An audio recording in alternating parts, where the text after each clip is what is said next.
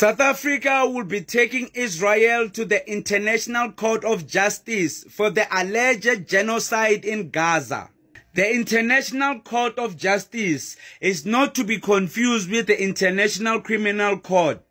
The International Court of Justice is a civil tribunal that hears the dispute between countries, and the International Criminal Court is a criminal tribunal that will prosecute individuals. Israel is preparing their defense team for the International Court of Justice hearing on the Gaza genocide. I know some people might be skeptical that maybe the International Court of Justice will be biased against South Africa.